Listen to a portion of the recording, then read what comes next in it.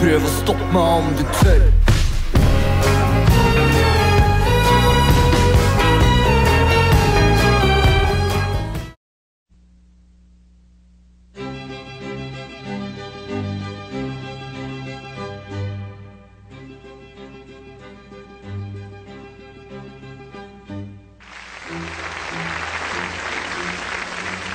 Repeat after me, please. When you're hot, you're hot.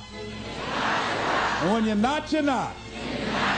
Shake somebody's hand on your right and left and say, I'm hot this evening. Look out.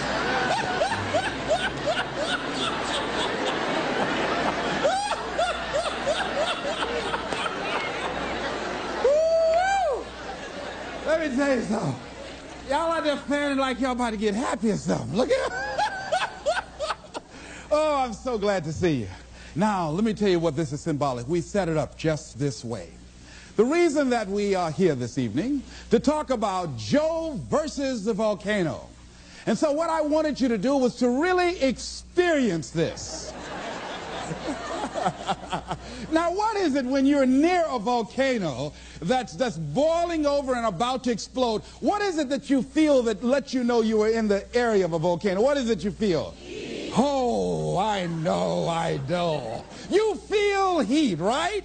So you're going to experience this volcano because we have things in our lives, ladies and gentlemen, and because we don't handle them, because we don't deal with those things, they begin to get kind of hot. You know, you've heard the expression, boy, I'm in hot water. Have you ever heard that before? And that means that there's something that you're in, that some dilemma that you've got to handle, something that you've got to deal with. So let's begin to look at this guy called Joe versus the volcano, and let's see what's in it for us. I took the liberty of changing some things to enable them to be symbolic for us. And Tom Hanks plays this role, and for those of you that have not seen the movie, it's about a guy who was going to work every day. It was very depressing. I mean, when you see it, I mean, the photography is very dingy looking and gray and very dim lighting, and the people are going in looking drab, doing the same old thing every day in the same old way. Some of you work with people like that. There are faces that you wish you never ever saw. Am I right? I mean, if you never saw them again, it would be too soon. Now, am I right? I'm going right, all right? So this is what was going on. This guy was going into this job where it was a dead-end job. He wasn't happy. He was miserable, and many of us can identify with that. He knew that he was capable of doing more, but he had really given up on himself. He had really sold himself out. Yeah, some of us have done that. He made a trade-off. For whatever reason, he decided to do this. That's why we can identify with him. And the volcano is symbolic of the challenges that we invariably face in life, of the problems that many of us run away from handling. And he had to handle this. And how did he come in contact with this volcano? Well, what happened was he was going to this doctor constantly. He was a hypochondriac because he wasn't living his purpose. His dream had not found his life work. He would create illnesses for himself. And so what happened in the process, this doctor decided, he set him up really. See, when you're not living your goal, you go through life living like a victim. People can set you up for anything. They can run any kind of game on you and you go for it. I had a saying when I was in radio, stand up for what you believe in because you can fall for anything. Well, Joe didn't believe in very much, including himself and his dreams, see? So he was very vulnerable.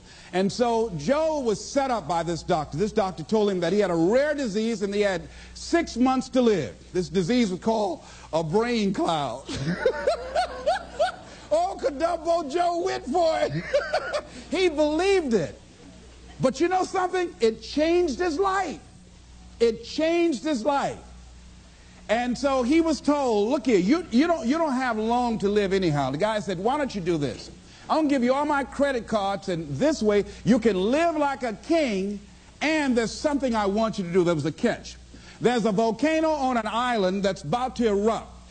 And unless somebody jumps in that volcano, sacrifice their life, these people on this island will perish. Well, your life isn't worth much if you don't have that long anyhow. So why don't you take my credit cards, all my American Express, MasterCharge, take all of them, go live like a king and die like a man.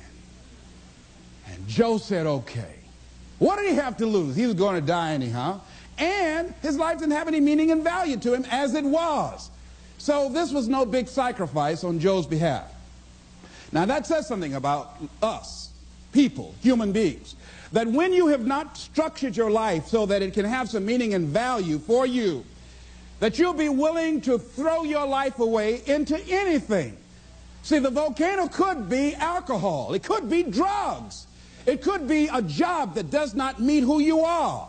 That you go through life, you're doing it so long, you're operating in this and you're acting out that role of mediocrity for so long, you think it's you.